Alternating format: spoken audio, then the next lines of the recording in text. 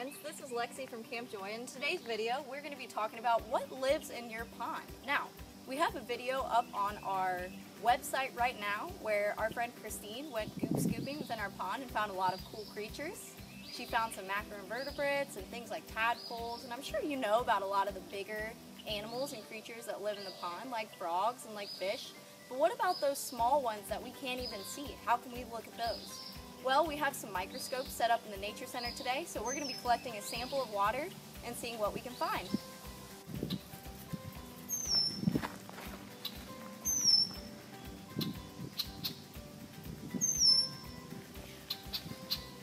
Alright, and here is our pond sample right here. Before we set up our slide, the first thing that we're going to want to do is mix around our sample, because all of those living organisms and those things that we are trying to see tend to stick to the sides of the cup. So you want to make sure you get a nice even distribution. And then you're going to want to take your dropper, squeeze it, and get a nice amount in there. And then you don't want to just pour it all on there. You only need about 3 drops right in the center where that magnification is. 1, 2, 3. And then you're going to want to take your little slide cover. You're not going to want to plop it down on top. You're going to want to make sure you keep your fingers away from it so you're not getting a bunch of fingerprints. And you want to start at one end and gently press it down to the other end there. So press it down, getting rid of all those bubbles.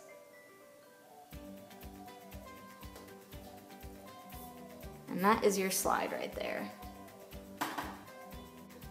Alright, and now after I set up my slide, I just went ahead and blotted the sides of it to get the extra water, and now my slide is all set up in the microscope, and I'm going to show you how to work it. First, there should be a button for you to turn it on. Now it's on. And you can adjust the brightness of your light so that you can actually see what's inside the slide. Now it doesn't need to be turned all the way up like this. It's going to hurt your eyes and you might not be able to see anything. But just somewhere around the middle, you can play around with it while you're looking into the lens until it feels good. And then you have these different settings here. So what you're going to do is you're going to want to look into the lenses here. You don't want to close one eye or anything like that. You actually just want to keep both your eyes open and kind of shift your eyes around the lens until you can actually see what's going on inside.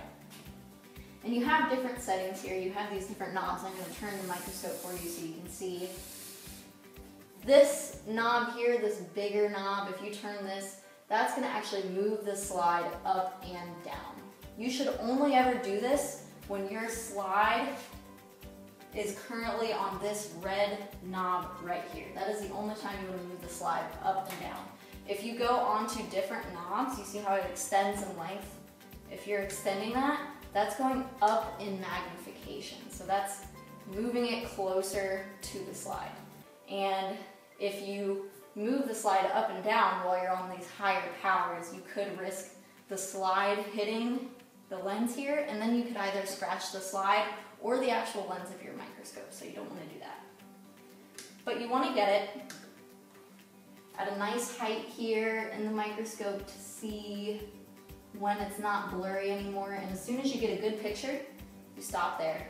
Then you can fine-tune your picture here with this little knob. And you can move this little knob on any of the powers. In fact, you're going to have to move it every time you switch. So you just want to fine tune until you get a nice clear picture. Perfect. And now that you have that set up great, you can move the slide around with these knobs here. So if I'm twisting this way at the bottom, it's going to move the slide left or right so you can see different things around the slide. And if I move this one at the top, it's going to move the slide up and down. So I'm going to pick a nice spot on the microscope that I think you guys might want to look at. And I think right here would be perfect. Alright. And if you look over towards our screen, we have our microscope set up with a camera so that you can see what's actually going on.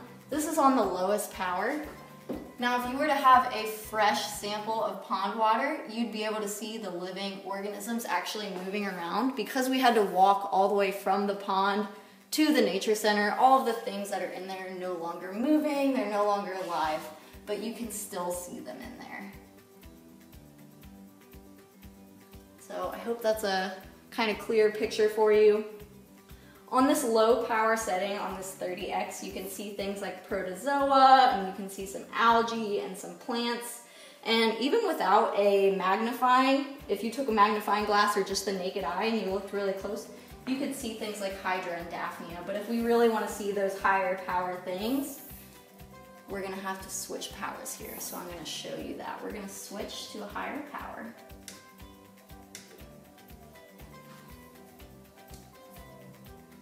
And I'm going to adjust my tuning here until we see a nice, clear picture. All right.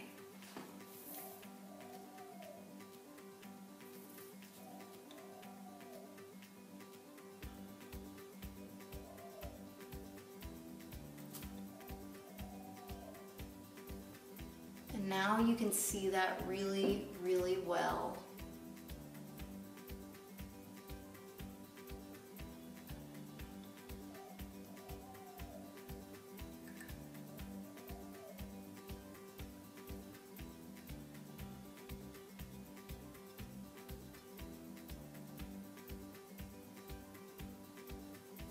So that right there, that could be some form of algae or plant life that was growing that we might be able to see with the naked eye if it was bigger, but there's also smaller fragments where we can only look at it in a microscope.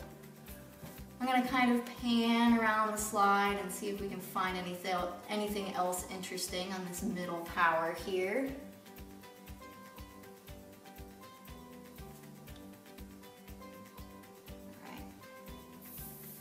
We've got something there. I'm going to put a link down the bottom of this video for some identifying keys of anything you might be able to find in a microscope in a pond sample that you might collect.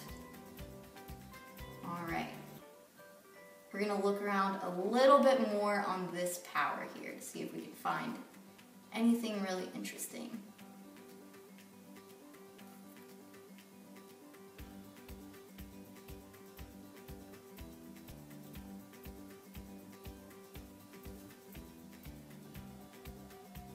Even if you don't know what all of these things are in the microscope, I would highly suggest just going out, exploring what you can see, and maybe trying to describe it. Describe and draw what you see. Alright friends, thank you so much for joining us on our pond adventure today. I encourage you to go out, explore what you can find on your own. Even if you don't have any fancy materials like a microscope or anything like that, you can use a magnifying glass and see really cool things. You might not be able to see individual cells or certain bacteria, but you can still find some really cool things that you would have otherwise missed.